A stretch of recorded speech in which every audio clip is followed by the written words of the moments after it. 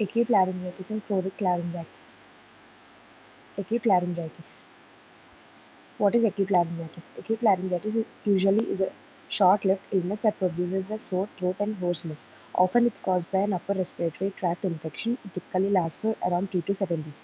It might have infectious causes or non-infectious causes like straining the vocal cords by overusing your voice, or gastrointestinal reflux disease could cause it, which is known as reflex laryngitis. The infectious form of acute laryngitis is most common and often follows an upper respiratory tract infection to start with. It's usually viral, but bacterial agents occur later. Viral agents might include parainfluenza virus, rhinovirus, coronavirus, respiratory syncytial virus, influenza virus, adenovirus. HIV, Coxsackie virus might be possible causes among immunocompromised people. The more commonly encountered bacterial organisms are Moraxella catarrhalis, H. influenza, Streptococcus pneumoniae. Exanthematous fever such as chickenpox, measles, and whooping cough are also linked with acute laryngitis. Fungal infection-related laryngitis is also common but often stays undiagnosed. This typically occurs secondary to recent antibiotic or inhaled corticosteroids use. Strains that cause fungal laryngitis are Cryptococcus blastomyces, Histoplasma, Coccidioides, Candida. An infectious form of acute laryngitis is due to things like allergy, vocal trauma, use of asthma inhalers, GERD, environmental pollution, chemical or thermal burns of your larynx, smoking. Symptoms of acute laryngitis. Acute laryngitis often causes symptoms like sore throat, hoarseness of the voice, a cough, fever, and need to frequently clear your throat.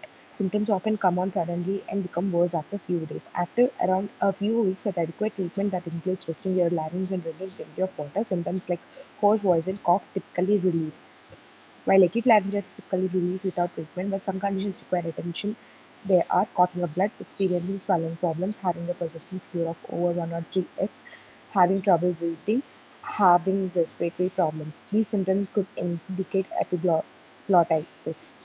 This condition, where the tissue covering the lid of your windpipe became inflamed, it could be life-threatening.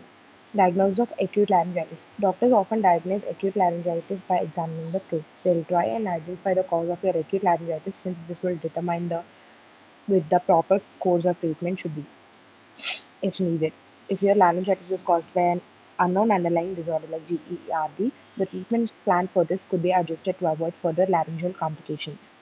How is laryngitis diagnosed? Laryngitis is diagnosed by the examination of larynx. The laryngeal examination may include a mirror examination or specialized magnified view of voice box, digital laryngoscopy, or laryngeal stroboscopy.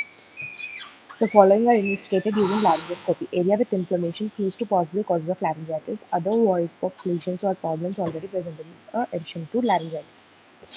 Treatment of acute laryngitis. The best treatment for acute laryngitis include plenty of rest, staying hydrated externally and internally, and antibiotics if required.